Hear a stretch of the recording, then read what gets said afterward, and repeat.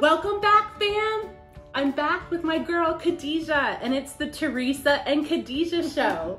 And I'm so excited to be here with Kadesha. Thank you. Yes. I'm excited to be here with you too. Thank you. It's been a while since we've been together. It's been a little bit of break with Corona. Yeah. Oh gosh. We had a shelter in place, and thank God, like, Governor is lifting that up because I missed my girl. She's part of our fam. So we are gonna dive into what we're excited to call, what? Flawless Foundation. And Kadesha is gonna tell us a little bit about what Flawless Foundation is to us.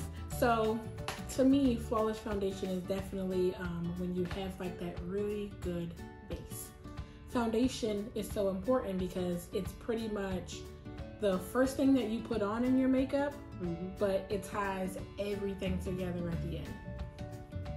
So before we get into our Flawless Foundation look, we want to tell you about how we prepped our skin.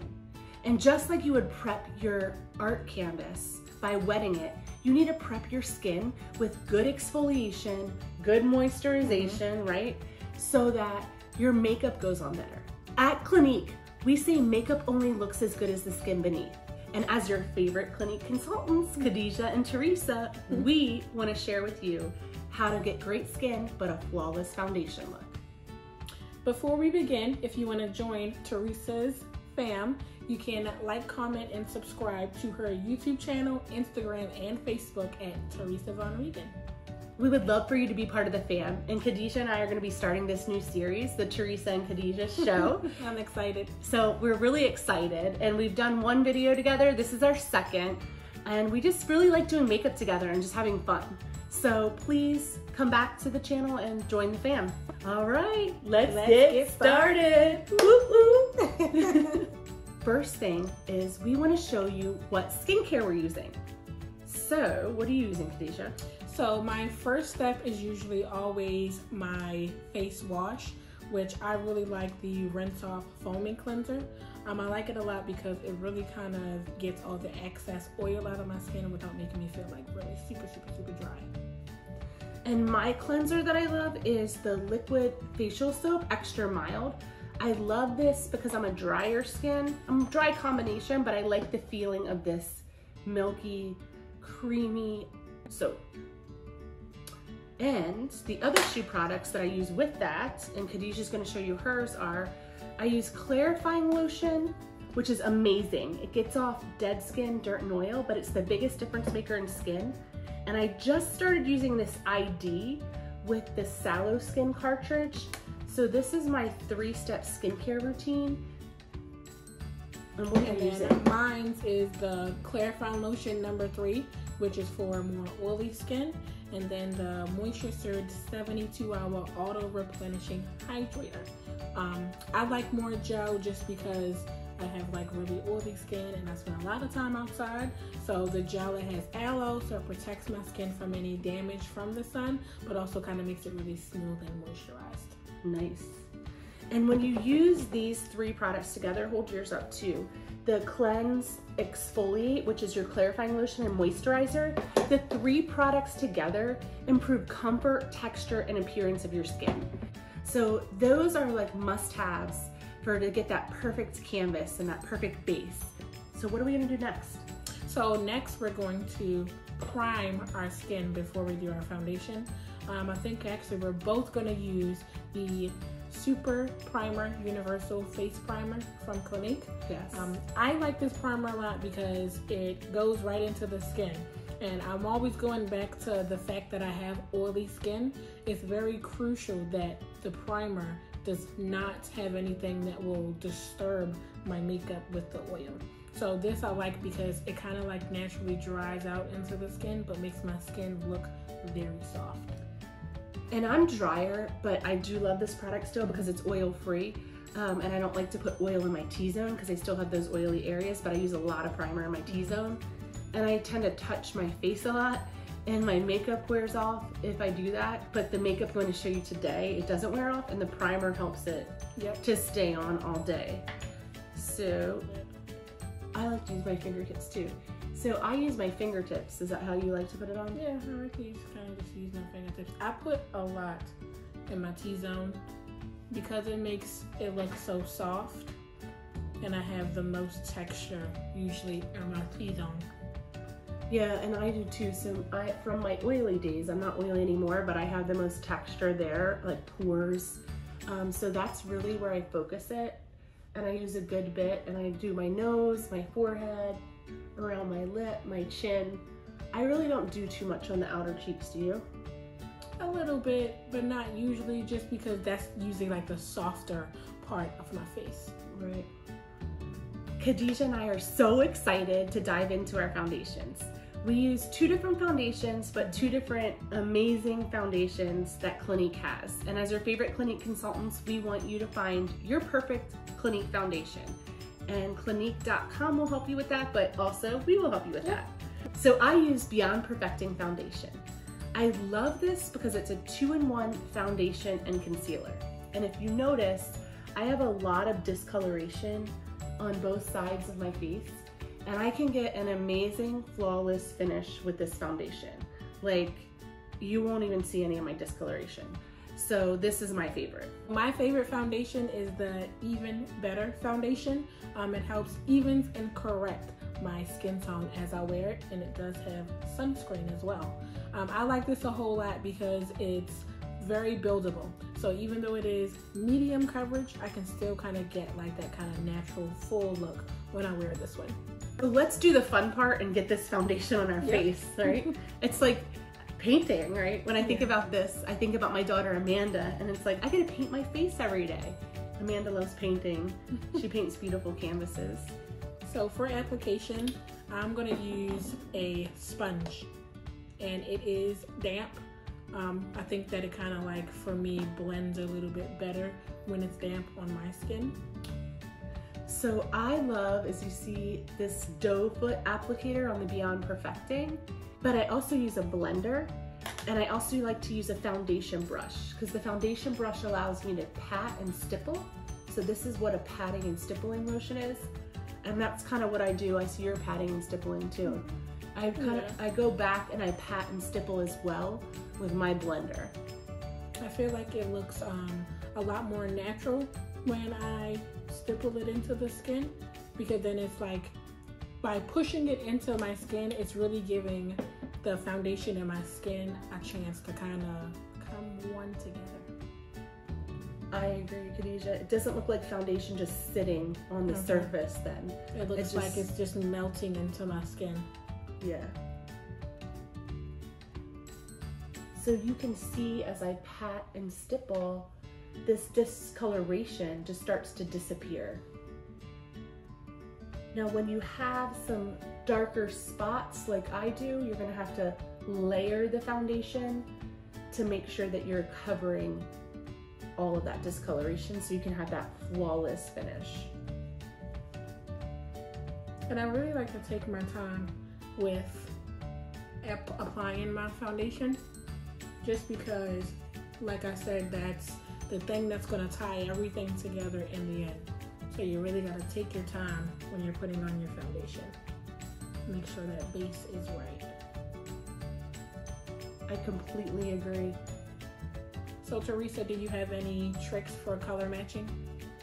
I like to match my neck because of my discoloration. So if I go with my face color, a lot of people get thrown off because of the discoloration. They're looking at the grayer, tanner spots of the face, and it's not really tan, it's like sunspots.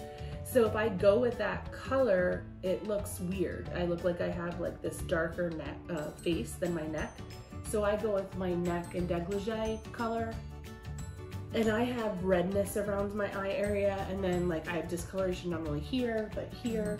So it's hard to find on a lot of skins like that nice area to match.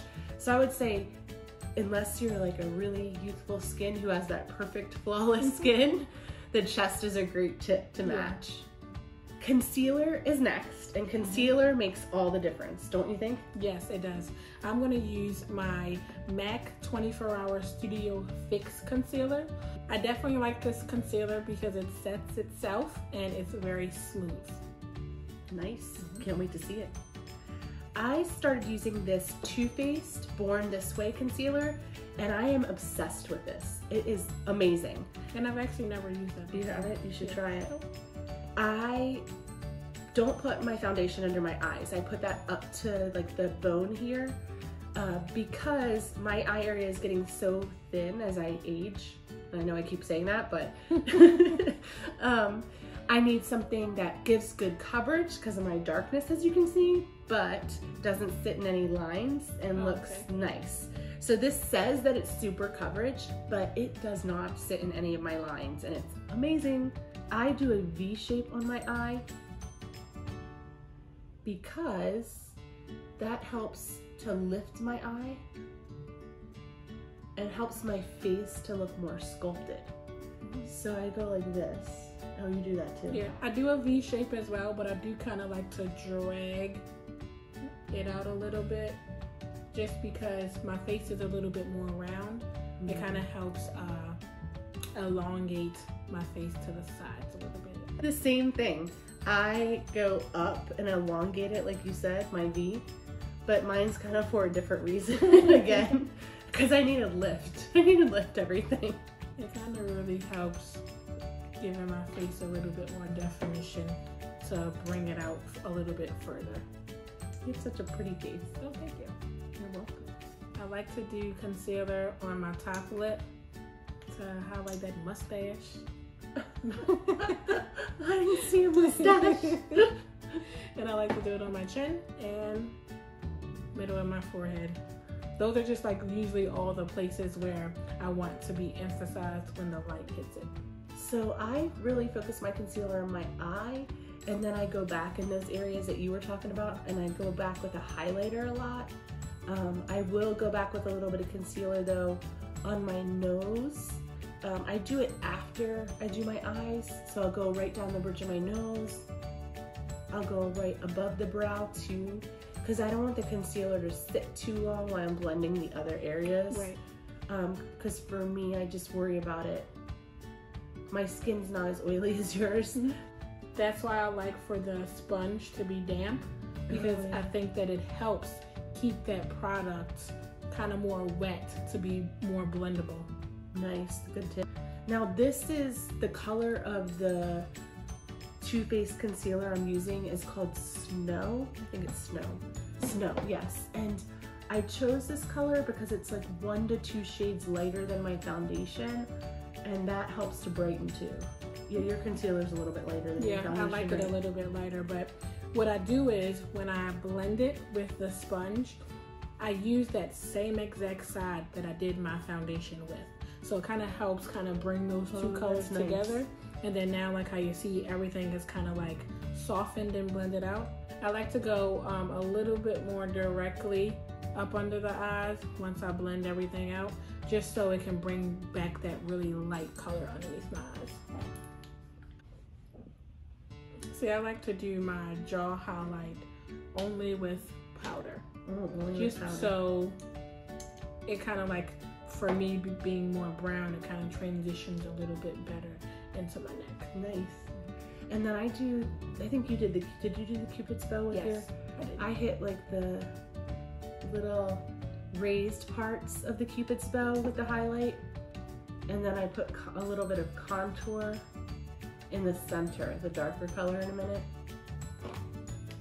I'll put a little of the dark right in the center. So you want to put the dark where you want it to recede more, and then I like that little part where the Cupid's bow kind of sticks up. I put more highlight to accentuate the lip. Look good? Yeah, that's good. And if you want to have a more like pouty looking lip, you can put a little of the dark underneath.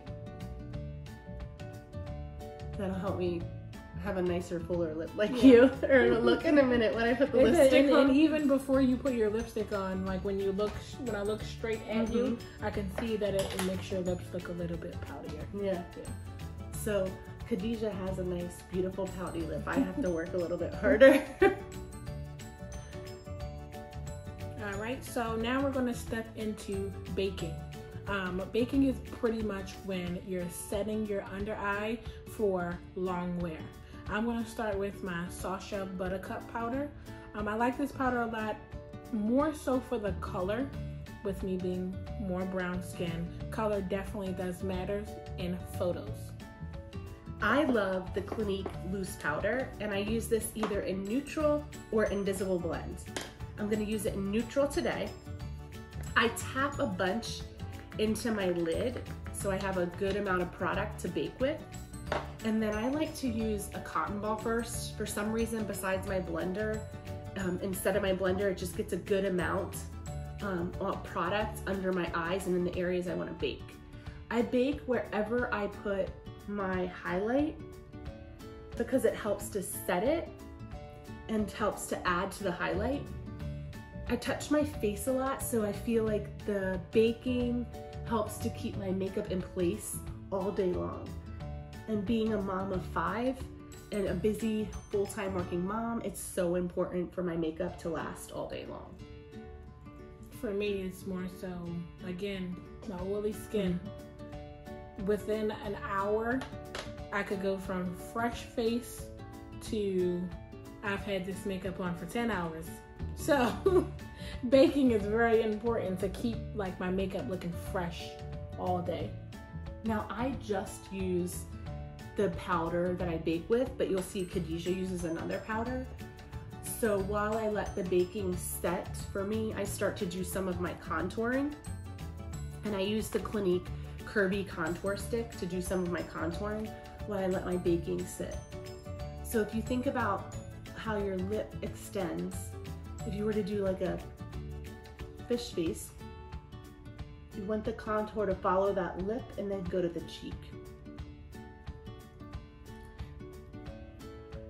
And I'm also putting my baking powder everywhere that I put my concealer. Now I contour my jaw area underneath, so I have like a more lifted jaw and a more defined jaw. I like to contour the sides of my nose to make it look more pouty. The bottom of my nose, really the bottom of my nose contouring is what it makes it look more pouty.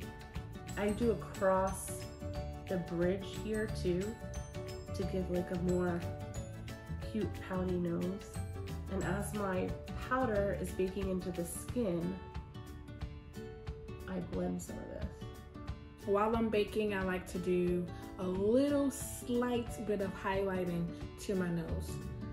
I have a smaller nose, so I don't really do like a whole lot, but I'll just take a couple dots of that concealer down the bridge of my nose and take my same sponge and just lightly kind of buff it out. Very light. So to end my baking, I'm gonna go in with my Beyond Perfecting Clinique powder. It's a 2-in-1, so it has foundation and concealer in a form of a powder. And I'm just gonna kind of just blend that in to kind of just get rid of all the baking. That's awesome. Thank you. So your nose looks good. Thank you. Nice and slim. So to end my baking, I'm finishing buffing all my contour, and I like to just use my fingertips, and I work in an upward motion on my neck area when I'm blending that in. And then I use a bronzer brush, which is like a nice big brush like this, and I'm just gonna pat all my baking into the skin. And I'm gonna just kind of go over to my nose with some of it, brush it over to the nose to blend some of that nose contouring that I did. And then I'm gonna go back with my blender and kind of just press into the skin again. Because I don't want to wipe too much of it off, I'm just gonna press.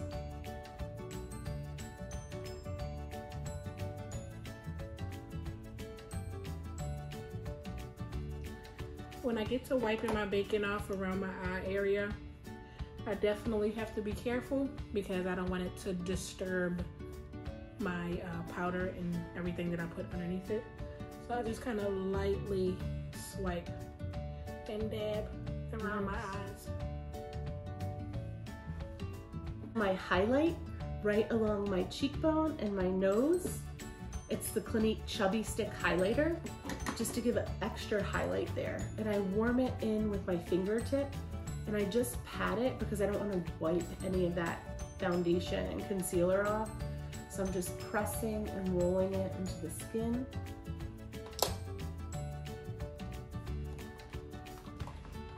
And then this is where I start doing my contour. Teresa did her contour in doing her highlighting. Because I like to do like a powder, I'm gonna do that after I set it. I'm gonna use my NYX Professional Makeup contour palette, and it has like just like a bunch of different like highlighters and contours in it. I'm gonna take the darkest color, Nice. and kind of go right underneath my cheekbone.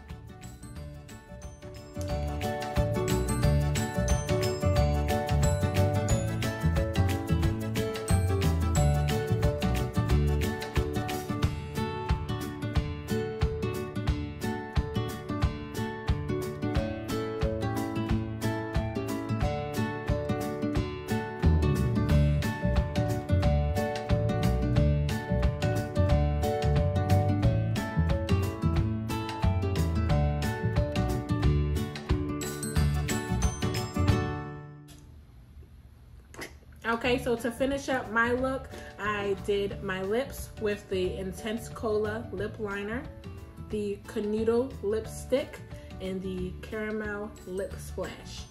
Hot. Ooh, thank you. And to finish my brow, I use this One Shot product in Just Browsing in Black Brown. It's a one and done brows. I like it. You can do a quick brow. That finishes our flawless foundation look. Thank you. I like your lipstick too. I really like that you did the highlighter in the middle of your lips. I like that a lot. Yeah, you should try that. Have you tried that yet? I haven't tried it yet, but I'm going to. Okay. But I think we look hot. Oh yes, Yes.